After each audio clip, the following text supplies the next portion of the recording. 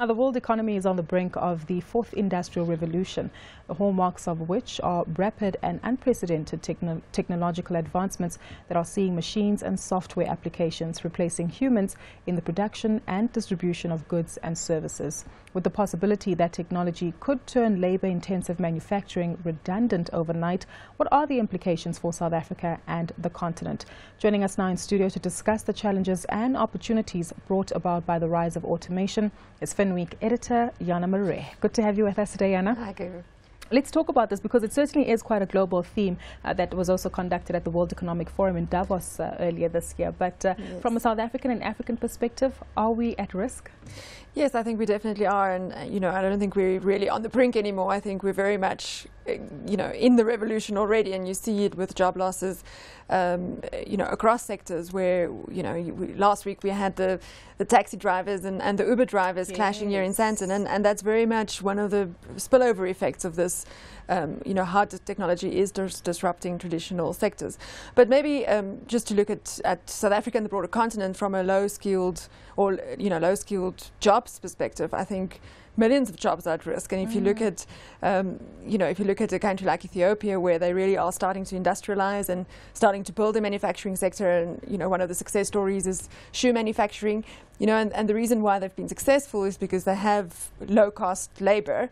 But what the predictions are is what happens if 3D printing takes over shoe production. Then then it becomes a really high capital intensive, highly technological sector rather than a low wage, low skill type of industry. And of course that will cost many jobs along the way. That competitive edge ends up becoming your Achilles tendon. Yes, but exactly. Talk about sectors that might be under risk. You mentioned manufacturing. I've heard rumors that maybe journalists like you and I might also be under threat, fighting with robots. Exactly. So talk to us about the broader scheme of sectors. You see, I think I think some of the news wires, for example, they use robotics already, where they've got numbers that gets plugged into a software program and that sends out headlines. So it certainly is happening already. But I do think the positive side of it is that it also brings many opportunities.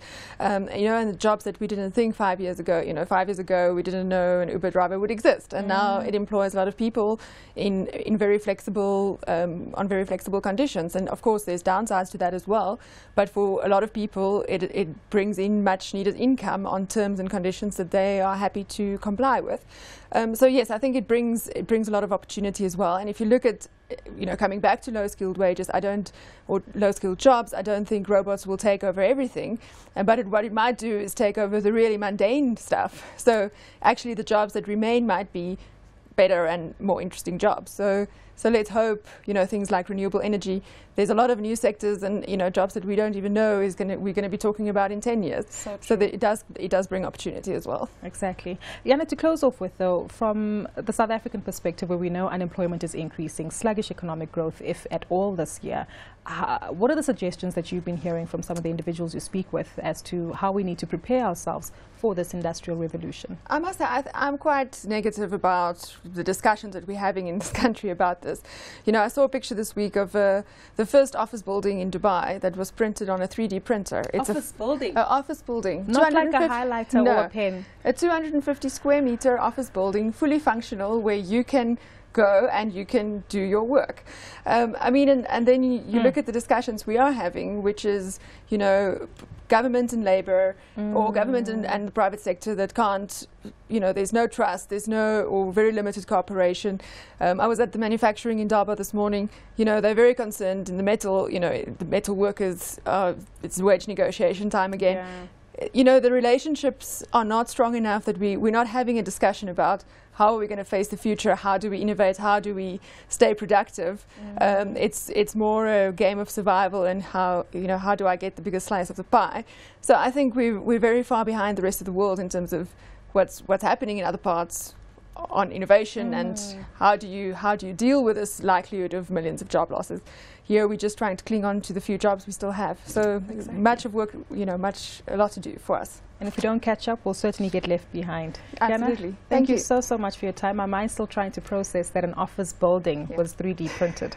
But anyway, a big thank you once more to the Finweek editor, Jana Marais.